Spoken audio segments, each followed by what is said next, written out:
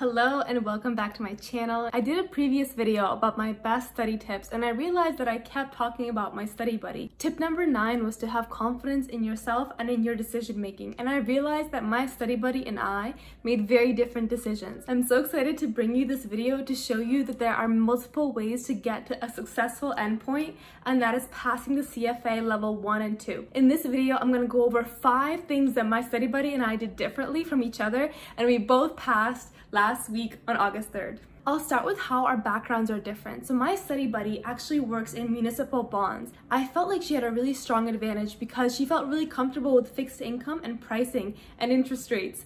That was something that I wasn't very familiar with. When I was recruiting for investment banking, I had learned a lot of the formulas for WACC and the discounted cash flow analysis, but personally, I have very much goldfish memory, so I felt like I was starting everything from scratch. On the other hand, I felt like quantitative methods and alternative investments were a strength because those were subjects I was genuinely interested in. Diving into what we did differently. I'll throw in one bonus here. My study buddy actually had a different study buddy for level 1, and I studied independently for level 1. Although she benefited and really liked having someone to keep her accountable, level 1 I did without any help whatsoever and just listening to my own voice inside my head for all those months that I was studying. Number 1, the Kaplan Word Bank. This was something that towards the last 2 months of my studying, I actually completed something like 90%, 92, 88% of the entire Kaplan Word Bank. I felt very familiar and comfortable with the questions. I felt like I could answer them. At the very end, after you go through every section, you also have review questions,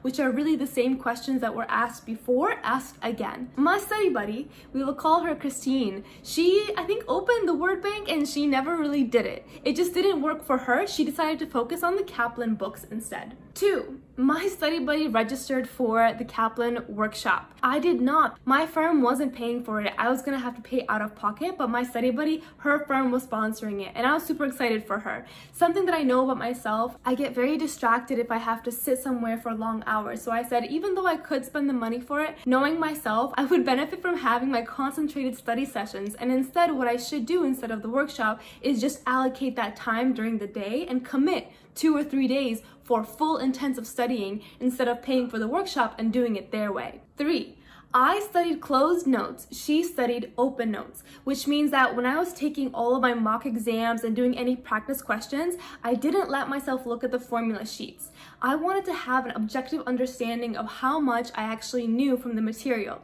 On the other hand, my study buddy gave herself the opportunity to look at the question and plug in the formula. Because I wanted to have an objective view of how well I was doing, I didn't even let myself guess. I just circled the problem and marked it as 0 because I would say, I don't really know that, and I don't want the benefit of having probabilistically selected the right one out of 4. On the other hand, my study buddy gave herself a break and she said, these formulas, I know I'm going to study them and memorize them in the last week of the exam. Right now, I just want to make sure that I understand the content behind the question and I'm able to apply the right formula correctly. It was a very different approach from mine. 4, I absolutely love the Kaplan workshop books, and I'll tell you what I mean. These spiral-bound Kaplan books I got as part of the package because I bought it from someone without attending the workshop. I absolutely loved flipping through these problems because it made me feel like I was getting exposure to every single kind of problem that was going to be tested on the exam. Of course, the full Kaplan books are more comprehensive, but I felt like this was a summary of the summary, and I could get a really good grasp of the material just by reviewing these workshop books again and again.